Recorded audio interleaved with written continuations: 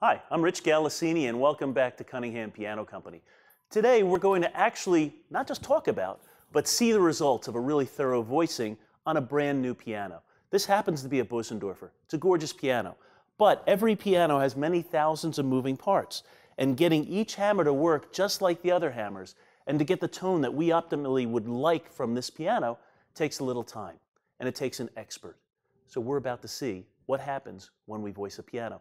First, we're going to hear a pianist play the piano. All that's been done now is the piano's been taken out of a crate and basically tuned. Let me put the action in, and let's hear it played.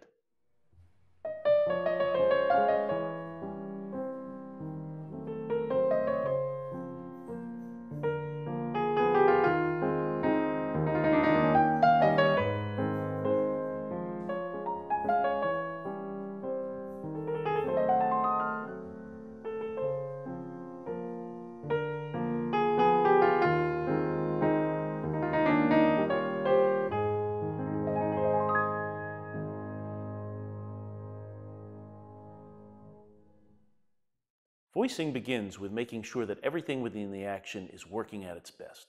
The hammer strikes the strings squarely, the action is well adjusted, and the piano is in fine tuning. In this piano, we want to accentuate the part of the piano's voice that is warm, with lots of expression when played softly. To accomplish this, a needle is used to soften the felt near the point of the hammer that strikes the string. Our technician is careful not to disturb the denser layer of felt beneath the surface.